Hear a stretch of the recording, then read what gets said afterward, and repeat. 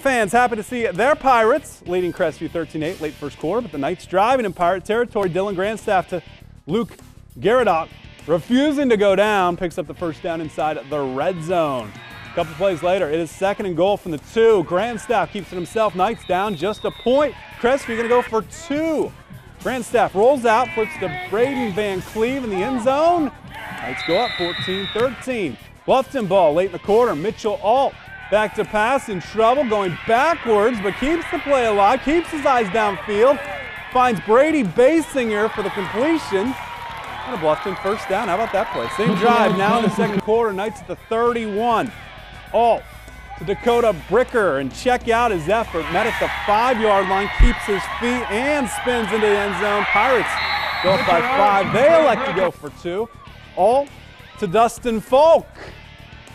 And Bluffton's up 21-14. Pirates win 41-28. 8 all 10 of 16, 220 yards through the air, 3 touchdowns. Falk runs for 128 yards and 1 score. Jordan Miller, 121 yards for Crestview and 1 touchdown.